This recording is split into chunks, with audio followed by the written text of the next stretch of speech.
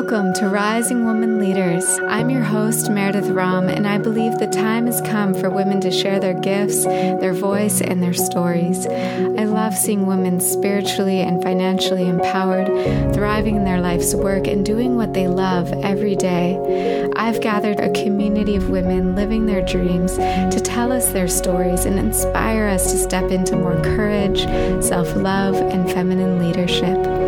If you like this podcast, use the hashtag Rising Woman Leaders.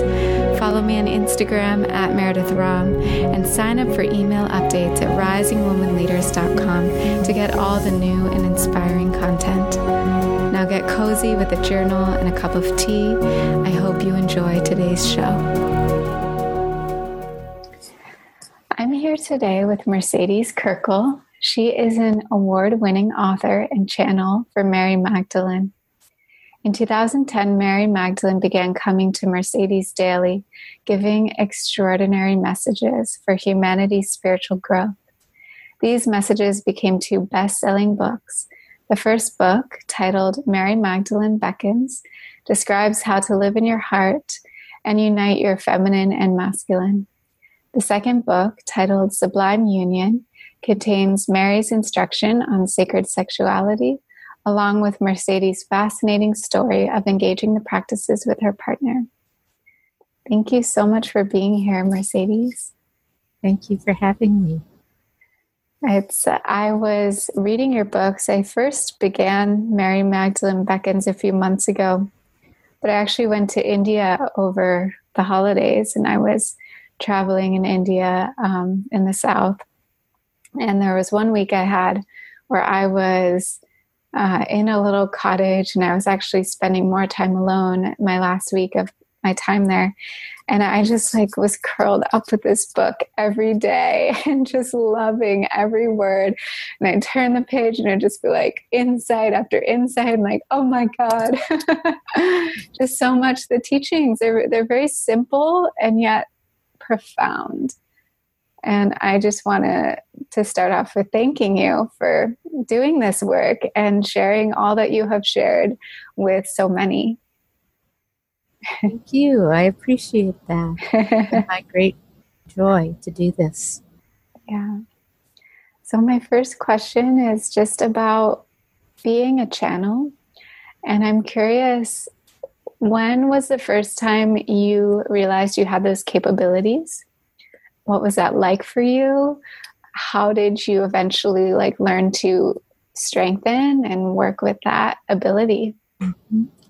I like that question because over time I've realized that I had this ability in some ways long before I realized. But it took me a long time to realize it. And then there was it coming in more too. So it was both. But I'm a person who's always had unusual phenomenon their whole life, experiences, spiritual experiences. But I didn't think that I could channel. And what that meant to me was that I could be a choice when I would get a message from Spirit, that I could set up an appointment with the client and say, I'm going to channel at a certain time, as opposed to it just happened randomly and I never knew when it was going to happen. And the other thing is that I wanted to be able to get messages that were more than just for me. I had gotten very personal messages for myself, but I wanted to be able to receive messages for others and even for humanity, universal messages. So when this became clear to me, I was living in Hawaii, and I started getting the feeling that my life was about to change and that I was going to be doing very specific spiritual work, and it was going to involve channeling, and I felt like I didn't know how. And so I started praying, and I prayed every day for 9 months that I would be given whatever I needed if this is what I was meant to do. I was open to, hearing a no, but if it was that I would be given whatever I needed to do it. And during this time, I got the message that I was to leave the big island of Hawaii. And I did not like this message because I had lived in Hawaii for 10 years, thought I was going to live there for the rest of my life. And so I checked it out 3 times to see if I was hearing the right message. And it was the same all 3 times. And so I decided to follow it because I had seen from so many experiences in the past that I was never misled, that the guidance always led me to the best outcome, even if I didn't think that was the case. So I left the big island. It didn't say where to go, and I didn't know where to go. So I went to visit my family on the mainland and ended up spending about 4 months with my family. They were needing some assistance, and I was really glad I was able to offer that. And during that time, I periodically would ask, okay, Spirit, where's my home now? Where am I supposed to be? And I got absolutely nothing. But I thought, okay, well, I know what I'm supposed to be doing right now. I'm supposed to be helping my family. And as soon as I had completed everything that I could think of that needed to be done for my family, I started getting guidance again. And I got guided to Santa Fe, New Mexico. And as soon as I got there, the red carpet just rolled out for me. Everything I needed was given to me, including a place to live with a woman who was a professional psychic. Wow. And I told her how I wanted to channel, and did she have any suggestions for me? And she said, well, do you meditate? And I said, I meditated for years. And then I went through an awakening and felt like I was complete with meditation at that point. And so I hadn't for many years, but I said, I certainly know how.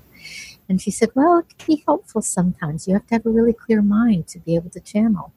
So I said, okay. So the next morning I sat down and meditated. And as soon as I did, I felt this really strong presence at my throat. And I felt like something was trying to come through, something very benign and wonderful. And I felt like it was stuck. And I was blocking it, which was probably my fear. And but I really wanted it to come through. So I just put all my intention on releasing whatever blockage and obstruction was in me to this energy coming through. And all of a sudden, a voice started speaking through me out loud, obviously very different from my own voice.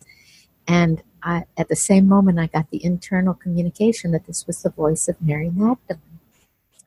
And she proceeded to give a phenomenal discourse, a complete spiritual discourse, which is now the first message in Mary Magdalene Beckons, the book. And I was blown away. I was just dissolved. I was so amazed at what was coming through. Plus, I was feeling her energy, which was absolutely sublime, incredible. And by the time she finished, I was just like in a puddle. and then I had a thought. And the thought was, I'm not going to remember this. And that was completely unacceptable to me because I felt like a miracle had just occurred. Something like the sighting of Mother Mary at Lourdes, something along like that big. And I felt like this wasn't just for me. I was being, trusted to share this with others. So I immediately asked her if I could go get my computer and if she would give me the message again so I could type it into my computer because I'm a fast typist. And she said yes. And I went and got my computer, and she gave me the entire message again, absolutely identical, word for word to the first time. And that to me was the second miracle. And in some ways for me it was so significant because I knew that I couldn't have recreated that message in the state I was in by the time I had finished hearing it the first time. And so it was very validating for me that this was real and that I wasn't just making it up. And then she proceeded from there to come to me every day for over the course of a month. And very quickly I realized she was downloading a book, chapter by chapter, and in perfect form. And that's what became the book, Mary Magdalene Beckons. Wow. Thank you for that story. Yeah.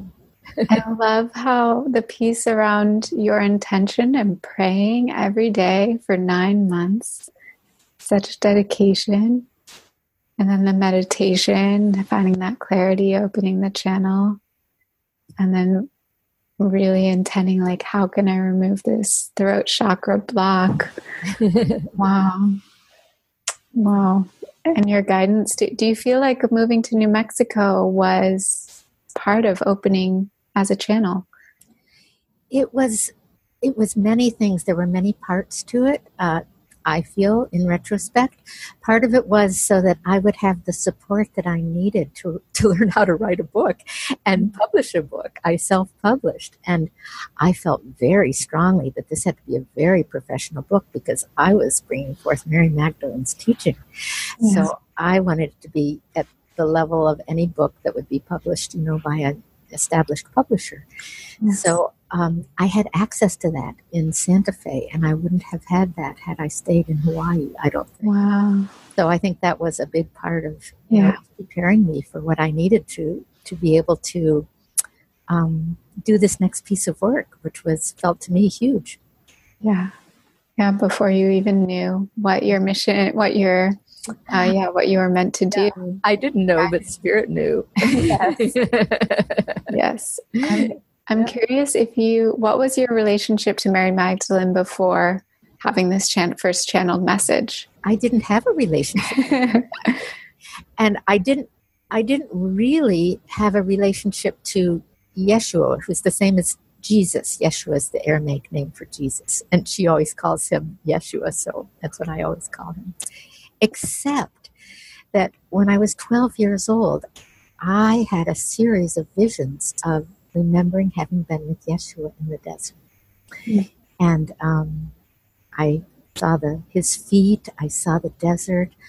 There was a group of about 100 people who were following him, and I was part of that group.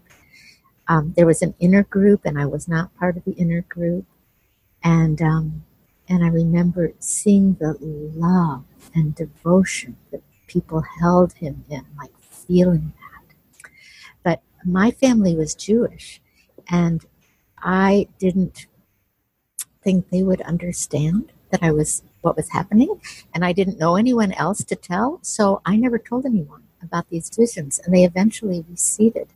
And it wasn't until much, much later that I remembered that it even happened. Wow. But at the time I started channeling, I had virtually no. And I think that was intentional. I think I was shielded so that I would be tabula rasa, blank slate. I wouldn't be influenced by other ideas about Mary Magdalene. And, it was only later that I even learned that other people were channeling her, or that there were so many books about her. I thought I was the only one because I didn't know about any of that. Yeah. Powerful. That's really beautiful that you were just, this open slate to come in, and because you didn't have any real associations with her, you got to just receive her messages very purely. Yes. I would love to now just hear about the essence of Mary's teachings. Like, if you were, what were these messages? What did she first have to share with you?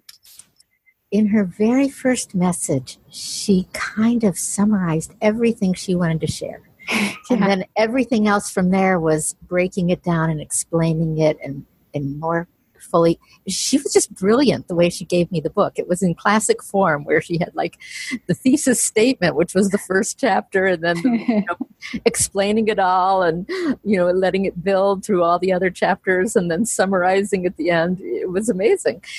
But she said right off the bat that the fundamental teaching is about uniting the masculine and feminine, and that she has waited 2,000 years for humanity to be ready to hear this teaching, that it was there at the time that she incarnated with Yeshua, and they both knew that humanity was not ready, and that's why her part of the teaching and her story was suppressed as best as possible, as best the authorities could suppress it for 2,000 years. Casting her as a prostitute and writing her out of the Bible, virtually, anything about her. And that they knew that we had work to do, humanity, until we were ready to start to be open to the feminine. And this is the time now. And it's like she's bursting through now. And part of what I discovered after I had this experience and she started coming to me was how many people she's coming to. That it's huge. And it's like she's never been able to be squelched, even though, I feel like the religious organization, institution of the church tried to marginalize and write her out. It never worked because it was real and she represented the feminine, and the feminine is in all of us. So it's unsquelchable. It's who we are. And she says that we have work to do because our feminine is so underdeveloped. And part of the teaching that she brought through is that we're in this great process, which she and many people refer to as the ascension process, where we're in the process of ascending to higher dimensions of being, the next one being the fourth dimension. And that there's prerequisites for that. And the main prerequisite is this uniting of the masculine and feminine. And she talked about how there's 3 stages to that. The first stage is balance, bringing the masculine and feminine into balance because we're so out of balance. The masculine has been so developed and predominant in our world, and the feminine has been so underdeveloped and suppressed. So she said we don't have to bring down the masculine, we just have to strengthen the feminine so that they come into balance. The next one is harmony, harmonizing the masculine and feminine. And then the third one is union, uniting the masculine and feminine. And when we get to that place, she says we'll be ready for transitioning to the next dimension. But right now, most of us are working at the balance phase. Yeah. And she says that strengthening the feminine is all about living in your heart. Mm. And that many, many people have the experience of living in their heart, and they link it to an experience that caused it. Like they fall in love and suddenly their heart is open. Mm-hmm. Or, something wonderful happens and their heart is open. They're touched by something and their heart is open. But what she says is it's actually a practice, that we can practice opening our heart, and it really comes from our connection to God as a practice. And that these experiences are moments where we're being given a glimpse, we're being given a taste of what we could be living in all the time.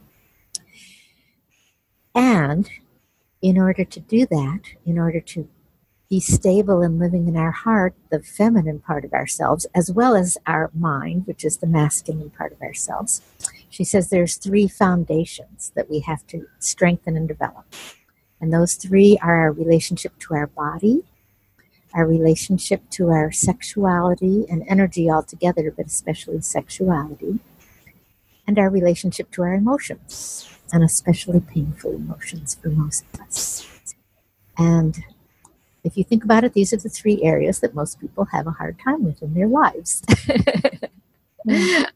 Are their body, their sexuality, and you could expand that to relationships, and emotions.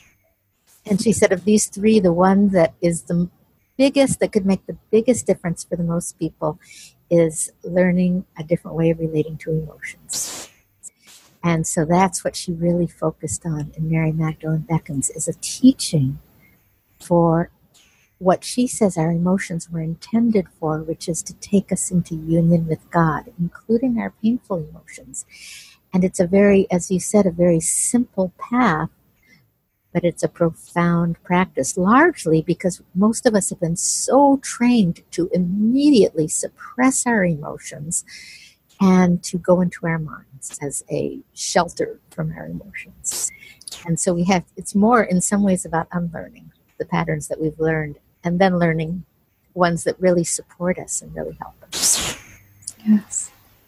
And I remember feeling our pain, is talking about feeling our pain in the book as something that actually breaks our heart open greater to receive and give love. One of the lines that she said at one point that I think is so funny and also I dearly love, she said, "Do you think that painful emotions were a design error on the part of God? Do you think God made a mistake in giving humans these painful emotions?" Yes. And from her point of view, that's the way most of us act. Like, we're not supposed to have these, and the world would be perfect if we didn't, or a lot more perfect. But she says no, that they were actually designed to help us, and it's this opening to our heart, and through that opening to the divine. She also says something that I find quite interesting, is that it's also bigger than our personal spiritual path and progress, that human beings also have a role, a cosmic role, relative to the much bigger cosmic picture, and that a big part of our role was to be leaders in the emotional domain. If you think about what you've heard or know or seen as far as beings, we often call them ETs, beings from other places, other planets, other whatever, that they tend to be very non-emotional. They tend to be very developed in their minds, much more so than most humans. But their emotions are very different, absent in a certain way. And that was one thing that humans were supposed to be leaders in. And she says, we are lagging behind right now in our intended role. Yeah, we're rising up in that feminine to meet where we've been at the masculine. Yes. I had a teacher say once that because so many of us are living in our heads, it's like we're these, walking machines, like who's going around in our society, and the head, the brain is not connected to source the way the heart is. Right. And like when we can bring our consciousness down into our heart, we're suddenly living our lives and making choices for our planet and ourselves and other people in a totally different way, in a way that is connected to that greater source. The head is connected to source if it's developed in terms of pure consciousness. It's a different aspect of source. Yeah. The heart is connected to love. It's connected to source made manifest in embodiment. And that's the feminine side of source, and consciousness is the masculine side of source. And the two want to work together. That's their nature. Or they're in love with each other. Yeah. But if we're only in pure consciousness, the transcendental realm, we're away from here. And one of the teachings that Mary and Yeshua, especially Yeshua, is bringing through right now that I just love is that this is what we came for. We came to know embodiment and to know the divine as embodiment, the divine in form. We didn't need to come to know the transcendent. That's where we came from. We came from the transcendent realm. We came here to know the manifest realm. And so this opening to the feminine is what we really, it's our biggest soul work that for all of us. And in some ways we're at the beginning of it. There's a lot of fear. There's a lot of fear about fully opening to it. And you see it in the emotions. What's going to happen if I open to painful emotions? Most of us think they're going to intensify. It's going to get worse. We're going to feel worse. We might get non-functional, dysfunctional. We might even die. We might just get so overwhelmed by the pain that we'll just die. Yeah. And there's something very primal about this, even. It's not a rational thought. It's a primal experience that we actually have to bring our feminine love to, our feminine strength to. and begin to have the experience of going beyond that fear, of opening through the fear and actually finding out what happens. And what Mary says, and what I have certainly experienced with myself and with so many others, is that it's so different from what we're afraid of, from what we think is going to happen. What's actually hurting us the most is resisting our painful emotions, separating from our painful emotions, rather than allowing them and letting and receiving the gift that they want to give us. Yes. Could you lead us through the process that Mary invites us into when we have a difficult emotion? Yes. She says there's actually two pathways. The one pathway is the simple pathway, which is simply to open to the emotion, completely surrender to it, and let it lead you. That's the simple one. For most of us, that's the harder one. Most of us, that complete surrender is challenging. So she's given a second path, which is a little more technical, but she says for most of us easier if we learn how to do this. So I'm going to demonstrate that second one. And the second one begins the same. Well, the first thing is to become aware that you're having a feeling or an emotion, which for a lot of us is a big step, because we have learned and been trained to jump out of it and avoid it so quickly that we don't even realize we're having a feeling. You know, we're solving it before we are even feeling it. So that's a lot for many of us, to slow down enough and become conscious of enough of, so that we can not do all our defense and just notice that we're actually having a feeling. And then the second step from there, she says, is to open to it, to actually invite it in and allow it to the point of merging with it. And this is a very feminine step, this opening and receiving, very feminine, as opposed to protecting ourselves from running away. So when we do that, then she says that we can allow the feeling to take us to its source. And the source of the feeling is not in what was somebody did to us or what happened that we think is the cause out there. The source is actually in us. And what the feeling is pointing to is some part of our God nature. If it's a painful feeling, it's some part of our God nature that we've gotten disconnected from. And that's actually the source of the feeling. And she says the feeling itself will show you which part of your God nature that is. So at this point, what I like to do is give an example, because if I don't give an example, I think it gets too abstract.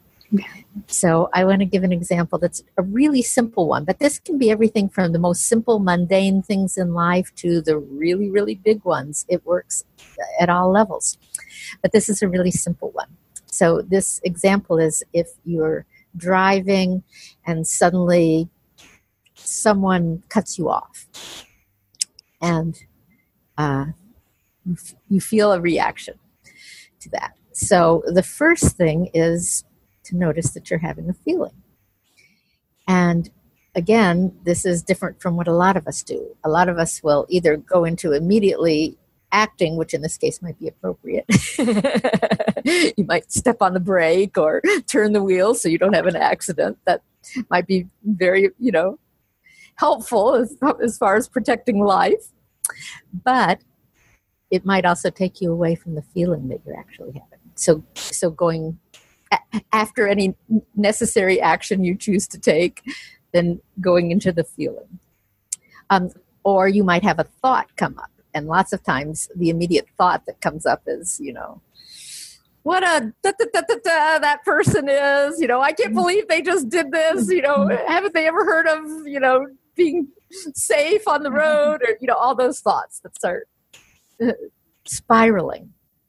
And she said, that's what we've learned to do. That thinking especially is what we've learned to do as a defense against our feeling. So she says, if we set that aside to notice what's underneath it, the feeling.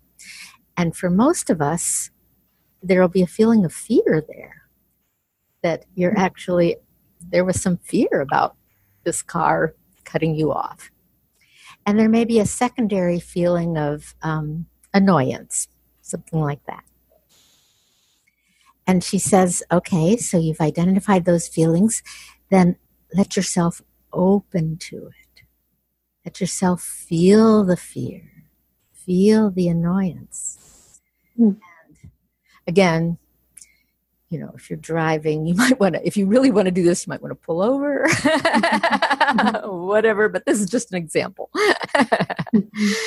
But allowing that feeling, which if you think about how many times this has happened to you, and if you've had this kind of response, it's probably fairly rare that you've really gone into the feeling. This, you know, primal fear I was talking about is to defend ourselves from the feeling and go into either action or thinking. So to really feel it for many of us is a new step. And then from there, to let those feelings guide you to the place in you, the God place in you, the beautiful part of yourself that you got disconnected from, that feeling is coming out of. And oftentimes, when there's more than one feeling, each feeling will point you to a different part of your God nature. So in this example, we'll start with the fear.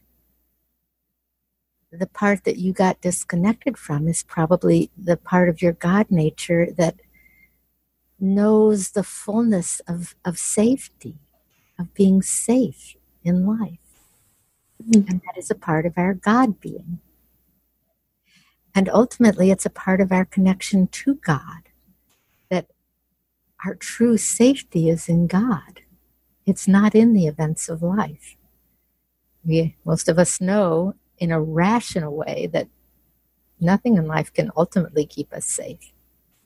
But there is safety in a pure, true way in our relationship to God. And what the fear is saying in this particular instance is that you got disconnected from that connection, to your divine connection, divine source, to that aspect of your divinity, of safety. Mm-hmm. And the beautiful thing is that just by following the pathway of the feeling, letting it guide you to source, your consciousness is then put on that quality which reconnects you to it. And so it's this amazingly effective process that just through following the pathway will reconnect you to the place you got disconnected from. So then if we look at the other feeling, the feeling of annoyance, that is probably connected to a different part of your inner divinity.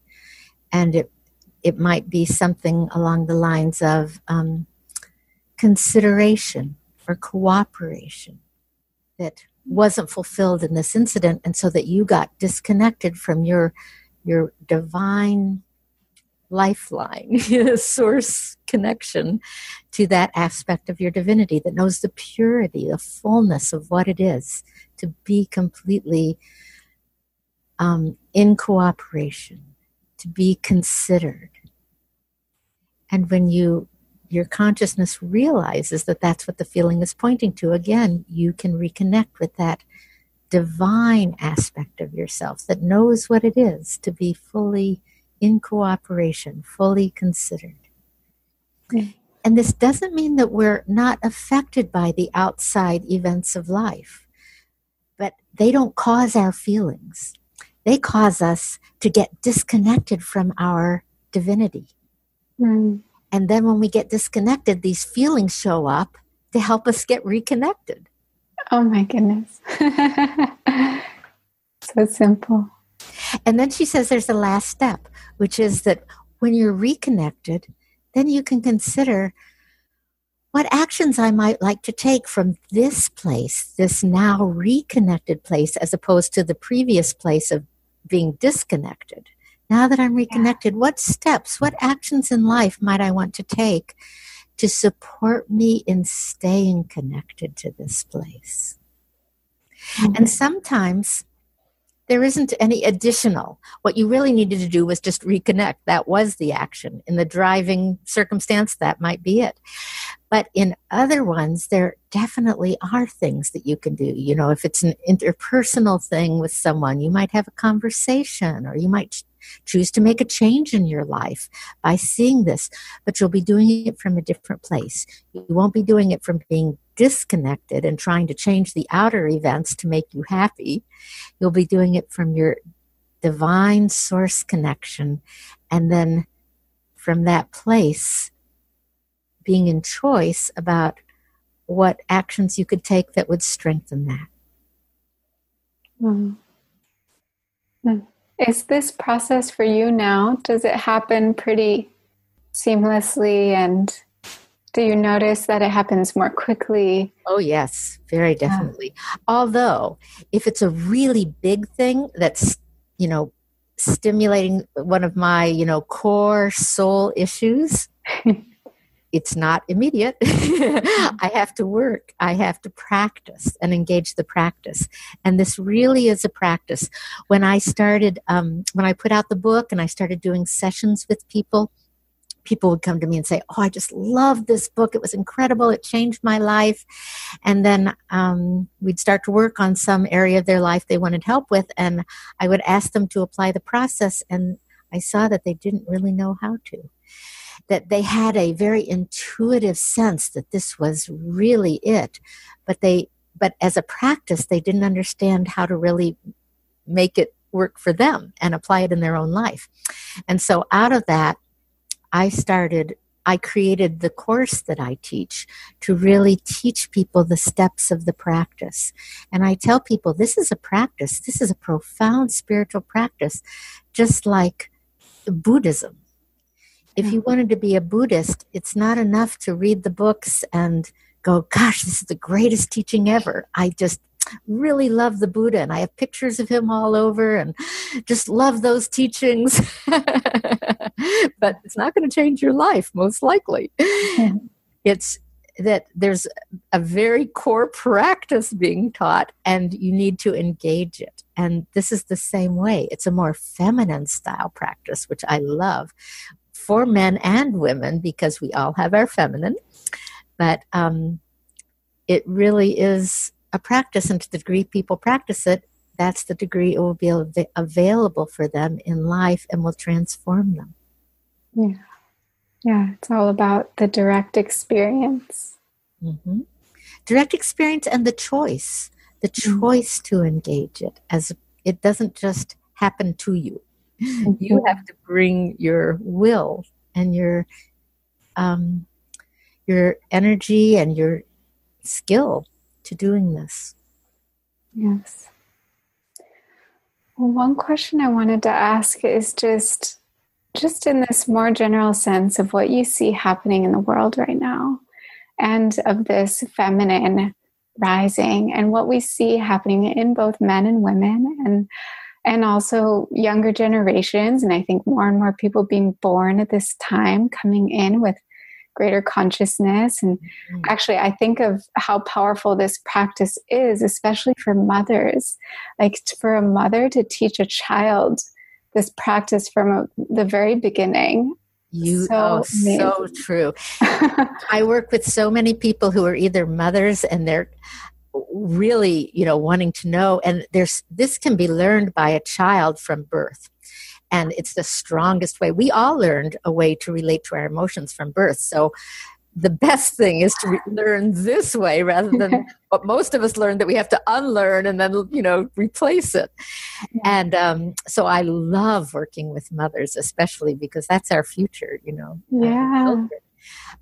I also hear from mothers whose children are grown that they're so sad that they didn't have this when they were raising their children, that they so would have loved that, but then they realize, well, I can start now. I can do this now, and that's absolutely true. But relative to what I see in our world, I am so excited about what's happening now, just incredibly excited. And just one example that is a powerful example is the Me Too movement. Because it definitely has to do with the empowerment of women and women finding their voice and their power to express their reality, even in the face of a lot of resistance. And then I was following very, very closely. I was so interested in the response of men to this. And initially what I heard was a lot of defensiveness. And then after that wave kind of subsided, what I'm starting to hear is a lot of openness on the part of men. And, acknowledging that there was that defensiveness initially. And now, like, we men really have to look at what we've done. And what I'm so excited about is the conversations about the men that I hear talking about what shaped them to be the way that they were raised, and their training as boys, and how they want to be different with their sons, and specifically talking about the effect it's had that they were trained not to be emotional, and to never, acknowledge that they had pain, that they had fear, that they had sadness, that they cried, and, that they were told, be a man, grow some balls, all that kind of training that was essentially about, deny your feminine, don't show any part of your feminine nature. And this is the result, that we have, this culture that has been the case up till now. And, but I see this huge wave of awakening, of women and men awakening together in different ways. And of course, there's a whole spectrum. And like I said, we all have the feminine, we all have the masculine. But there's so many signs in the world of openness to this and change that I am just thrilled about. Me too. It's wonderful to see people, waking up to these realities, and men opening up. Something that I've started to see a lot more. It's still like getting there, but there are a lot of women's circles where I live. But I do know some men now starting to circle and be vulnerable with each other and share their feelings. It's really needed. The rate of change in terms of the big picture of, humanity and how quickly it's happening is just incredible. Yeah. It might seem slow to us as we're living through it and how much we would like it to be different. But it's amazing. Yes. Well, I wanted to ask you about France and just your experiences going to France and actually being in the places where Mary Magdalene is connected to. I haven't yet done a pilgrimage, and I see that in the future one day, and I would just love to hear. And I know of some other women too that are feeling that call, so I want to hear your experiences of it. Absolutely. I adore France. And I feel Mary there so strongly in so many places. And I've even been told by people who work with me that they see a change in me when I'm in France, that I actually, there's a different quality that even comes through in me while I'm there. And it's just incredible to be connected to her very directly in that way. And I feel so blessed that I have been able to lead groups of women going over there, and that we engage this practice together. Part of the prerequisite when I lead the groups is that everyone learns this, what we call the Magdalene Heart Path, this practice of opening our hearts through opening our emotions.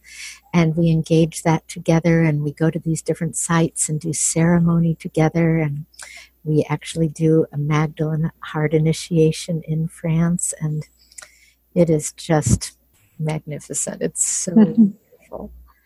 So I'm really looking forward to going back. I'm not going to be leading a group this year, but planning in 2019 I will be. And I also am looking at the possibility that I may in the future be leading groups in Egypt also, which is another place I feel such a connection to through the Temple of Isis. And I believe, and Mary's told me, that she was a high priestess in the Temple of Isis. And I'm looking forward to that a lot too. Yes, these sacred sites are these portals where we can deepen our connection.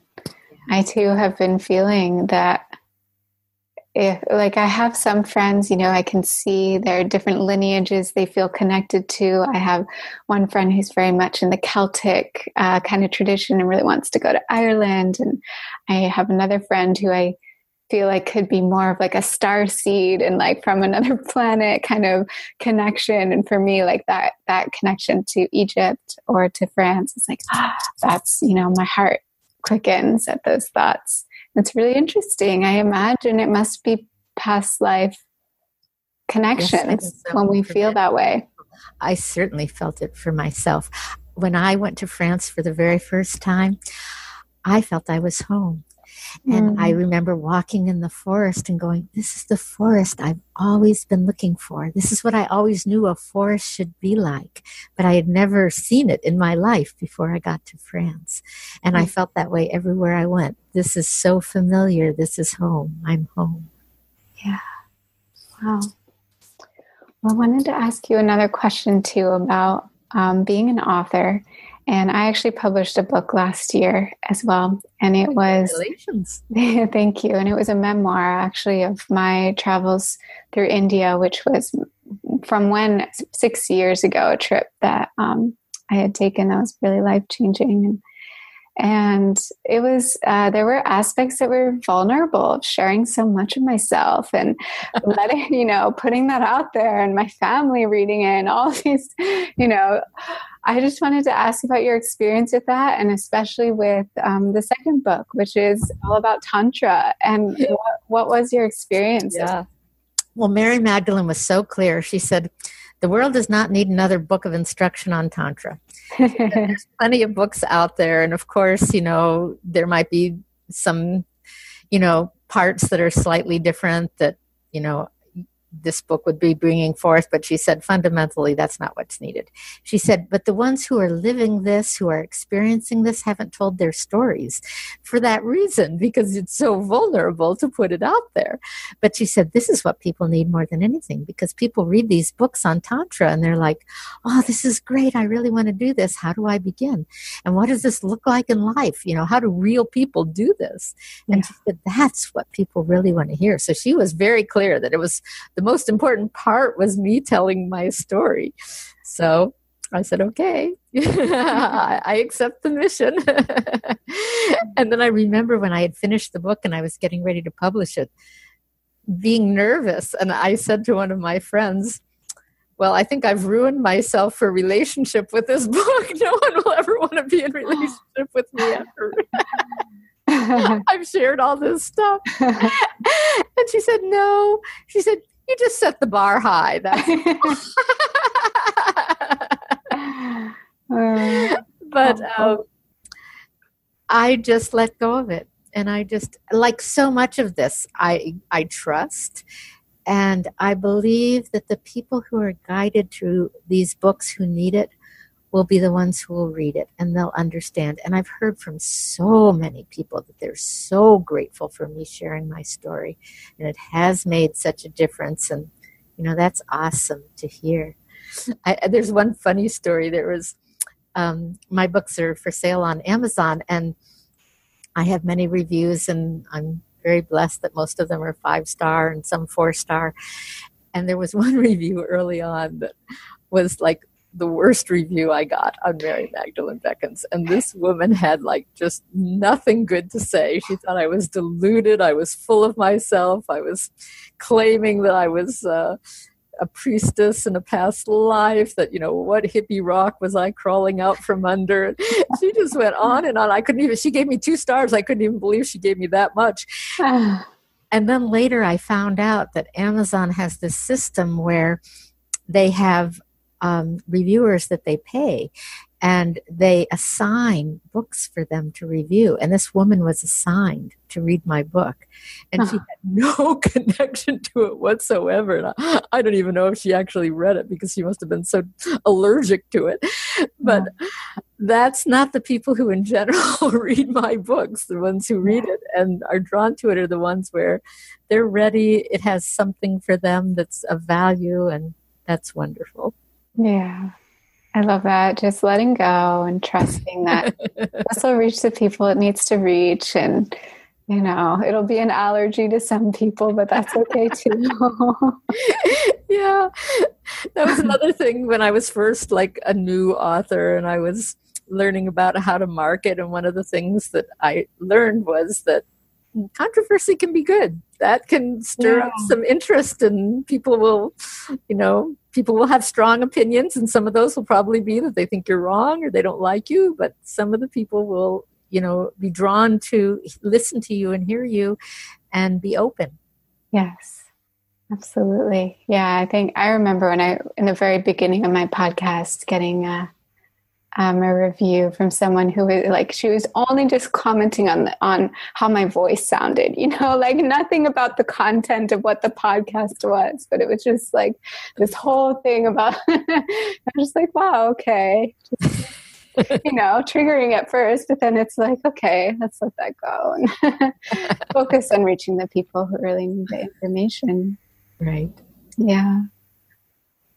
So one question, I'm curious just about your past few months or year. What would you say, if you feel open to sharing, it has been a challenge in your life, and how have you been overcoming that? Well, I was very sick this past winter for most of 3 months, and that was really challenging. And I started letting go of things. And that was when I had planned on leaving the France trip this summer, and I let go of that. And then I started letting go of other things that I was teaching, and it was really scary for me to do that. It was what you might think of as a mini death process of what I thought was going to be my life, what I thought was going to be my work. And I'm seeing that, again, Spirit has other plans for me, and it's out perfectly, but that it's interesting because a lot of people have told me in the past when they hear my story about leaving Hawaii and following Spirit, they say, you are so courageous. And I never thought of myself as courageous. I thought of myself as maybe intelligent because I had learned from the past, and was applying that in my life. But it didn't seem like it was courage. It just seemed like the smart thing to do. Spirit had always worked out for the best. And so, of course, I was going to follow Spirit. But I think people were projecting what it would take for them to do what I had done. And they were imagining it would take a lot of courage. But that wasn't really what I felt. But this year was different for me. This year, I was resistant. I had things that I wanted to accomplish. I have books. I have so many books that I want to be writing. And even the book that I thought was going to be the next book has completely changed. Now I'm working on a new book, which I'm quite excited about. And so it was another level of letting go and of Spirit working with me. And for me, I don't even need to understand. I don't even need to understand, well, why was this harder than something else? It doesn't matter. It just was. To me, that's a diversion. I don't even need to give energy to it. It's just, I trust Spirit. It's working on me. I came up with resistance, just like when I had the initial resistance in my throat. It's the same thing. What do I need to do to let go of this? Yeah, sometimes we get put in a totally new direction, different. Yeah, there's that joke. If you want to make God laugh, make a plan. Or the version that I really love is, you want to make God laugh, tell her your plans. Yeah, wonderful. Yeah. I wanted to ask you if you would be open to tuning in to Mary Magdalene even right now and just seeing if she has any messages for me or for anyone listening in this time. Yep, she's right here. So would you like me to channel, and you want me to bring forth her voice? Sure. Greetings, beloveds. This is Mary Magdalene. I'm so happy to be here with you. The thing that I would most like to share with you in a very concise, simple way is that this is such a powerful and important time for the feminine, and that you are coming into your power, and especially those of you who are the upcoming generations. I trust you tremendously and the power that you are connecting with. It is important that you also know that do not emulate the masculine form of power. This is not about you becoming in power over, or specifically power over the masculine. The feminine form of power is the power of love. And of course, this will be unique in each situation, how this manifests in its highest form. But in general, it is not the same as the masculine form of power. And most of you are quite strong in your masculine form of power already, because your society has so favored the masculine, whether you are a girl, boy, man, woman, you all are very tending to be coming from your masculine side. So even the women have a strong tendency to bring their power in the masculine form. And what I urge you to do is to learn the feminine form, to become strong in the feminine form of power, the form of love, and especially love of the masculine. And that this is supported by the work of becoming strong in your bodies, in your sexuality, in your emotions. And then uniting your feminine with your masculine. First the internal, and then of course it will happen in the external, in your relationships, in your world. But this is what I most wish to communicate. There is no point in becoming strong in the feminine if it is simply to become strong as a form of separation. Become strong to love. And be a lover of the masculine. Not so that either one can overpower the other, so that you can know the bliss of this balance and harmony and union that is your true nature. This is what I wish for all.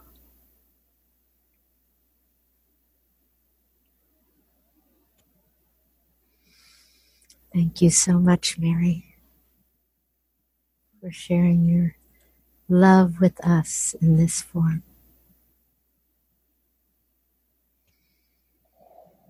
Thank you to Mary. It's beautiful.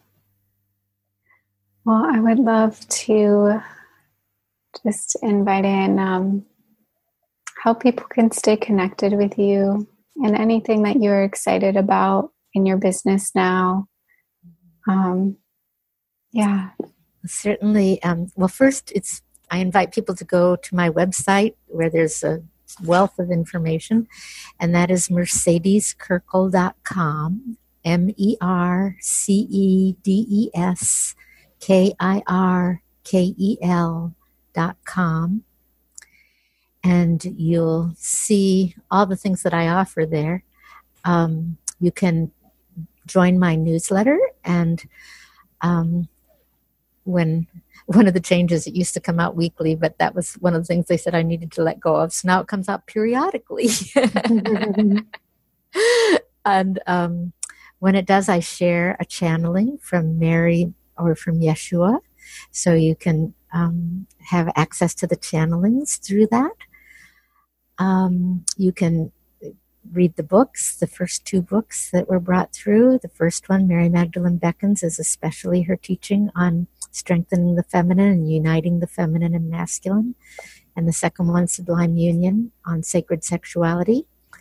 And hopefully soon, maybe even by the end of this year, there will be a third one, which is an amazing dialogue I'm channeling between Yeshua and a former priest, where this former priest is asking Yeshua all his questions that he has about the Bible, the church, the third dimension, and it's an amazing thing that's happening. So that one is forthcoming. And then I also offer online classes. I offer the basic Magdalene Heart Path class, a 6-week class. I offer a year-long program for awakening and activating the light body, leading to connecting with the fourth dimension and learning to manifest in the fourth dimensional way. And I also am leading advanced courses, so many different online courses available. And then there's my in-person retreats, such as the France retreat. I'm hoping that in the next year that I will be starting up leading sacred sexuality retreats again, and retreats that are about activating the Magdalene Yeshua love in all of us. So those are the offerings that I love to share with people, and I hope you'll all come to my website, again, mercedeskirkel.com, and explore and see what's right for you. Oh, well, thank you so much for doing this work in the world and sharing and helping others awaken to these teachings and the balance of the feminine and the masculine within themselves. I'd love to just close this time with a short prayer, and let's just invite ourselves back into our breath, into this moment, into our gratitude, into these teachings. I invite everyone listening to just whatever it is that really touched you today. Bring that into your heart. Whether it be an opening of what it may be like to fully feel your emotions, learn from them.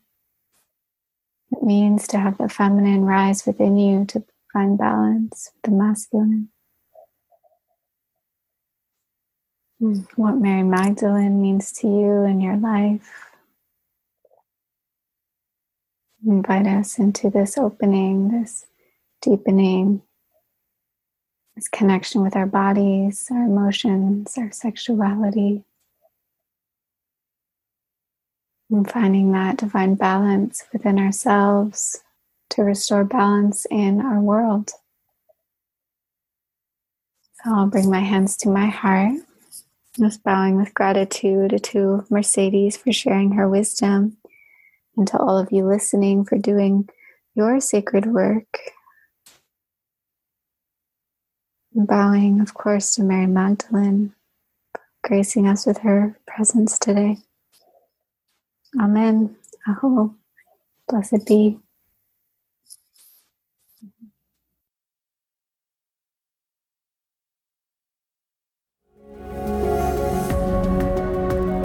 Thanks so much for taking the time to listen to our show today. We would love to hear what you think. Take a moment to hop on over to iTunes and leave us a review. We'd be so grateful to receive it. Until next time, namaste.